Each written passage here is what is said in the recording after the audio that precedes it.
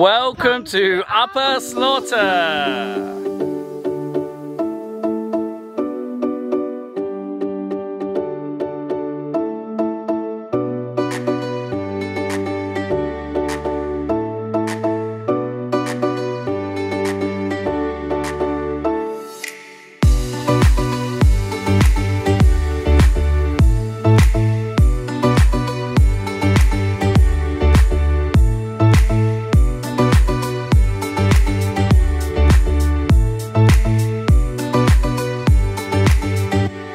Upper Slaughter is a beautiful little village, and I think it's probably one of the most beautiful I saw whilst I was here in the Cotswolds. Unfortunately, I forgot to take my mic with me as I was traveling around all the villages, so I'm making my talk about this little town here in Campbell, which is about a 30-minute drive to Upper Slaughter.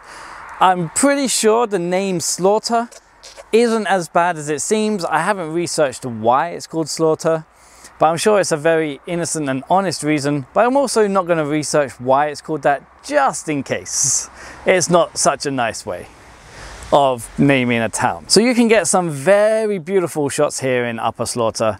It doesn't have much in the town, so you really don't need to spend that much time here, but it's definitely worth a visit, especially if you are in and around Bourton-on-the-Water. The only thing that's really there is some beautiful homes with old style architecture, as well as the church.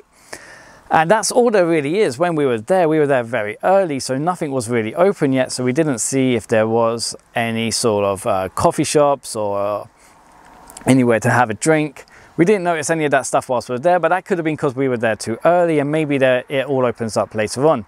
And this does feel like a town where you didn't need to get there as early as we did. You can get there a little bit later, as it is a lot quieter than the other places. So this is also, I want to say, like the most beautiful on the eye. You can get beautiful shots with cameras and drones and video cameras, and it can look fantastic in pictures and on video. But when you're just looking with your eyes, like when you're actually traveling and you're experiencing the area and you're just taking the beauty in without looking through a camera lens, I would say Upper Slaughter was the most beautiful on the eyes. We've had some amazing villages here and amazing countryside, but Upper Slaughter just looks good. It may not necessarily have looked the best on my camera, but when you're actually there and seeing it for yourself, I think that's where it's the beauty comes from. Actually seeing it for yourself, which I much more preferred to than I did Castle Combe. The best way to get there is by car. There's no real other way. I didn't notice any bus routes. I didn't notice any tours that went there or any spaces that coaches would be able to bring people there. Taxi or by car really feels like it's the only way to get there. Failing that, I guess hiking there, you could hike there. And if you're staying close by, say somewhere like Bourton-on-the-Water, then it wouldn't be that bad of a hike. Other than that, it probably is missable, because it's also such a small place that you could really spend about 30 minutes there just walking around to take it all in. If you want to take some photos and videos, maybe you'll be there for about an hour, but that's really all you need, unless there are places there to have a coffee or a meal, but then you're really only going to spend about 2.5 hours there max. So it really doesn't matter if you miss it that badly. It's only a short amount of time you're going to be there for anyway. But it is a very beautiful place, and if you have the opportunity